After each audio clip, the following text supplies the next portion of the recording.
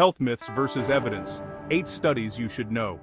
Myth versus evidence. What the public really knows about health research. I want to test some assumptions we all carry about health information online, so I'm putting myths up against evidence from recent studies.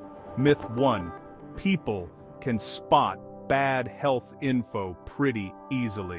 In 2025, researchers looked at how the general public navigates health misinformation on social media.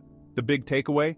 Most of us use quick heuristics, like whether something feels credible, instead of checking sources. That snap judgment works sometimes, but it also lets slick, wrong claims pass as truth.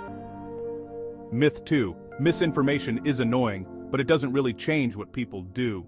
A 2024 25 study on misinformation, trust and health found a sizable share of young adults regret health decisions they made based on false or misleading claims. That's not theoretical harm, that's real behavior with real consequences. Myth 3.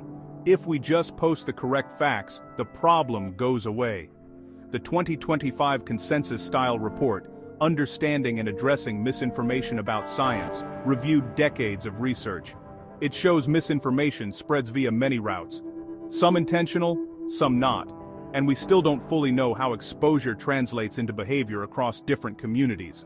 Corrections help, but scaling what works is hard, and context matters.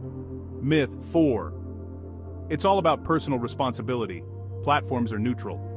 A 2024 analysis of the social media infodemic shows algorithmic amplification and network dynamics push low-quality, sensational content into echo chambers. The system rewards engagement, not accuracy, and especially in crises, which distorts public understanding of medical science. Myth 5. Short videos are harmless. People can tell what's legit. A 2025 integrated analysis of short video platforms found discernment depends on 3 things together: the information's quality, the user's prior knowledge and critical thinking, the external environment, meaning platform design and social context. Change any one of these, and detection can rise or fall. Myth 6. Digital natives are naturally health literate online. The 2025 study on misinformation and digital health literacy found many adults struggle to judge credibility. Low digital health literacy strongly predicts susceptibility to false claims, regardless of age. Being fast online isn't the same as being literate online. Myth 7. All misinformation is the same, just debunk it. A 2023 framework breaks misinformation into shapes: benign misunderstandings, misleading oversimplifications, harmful disinformation. Different problems need different fixes. You don't treat a bad headline the same way you treat a coordinated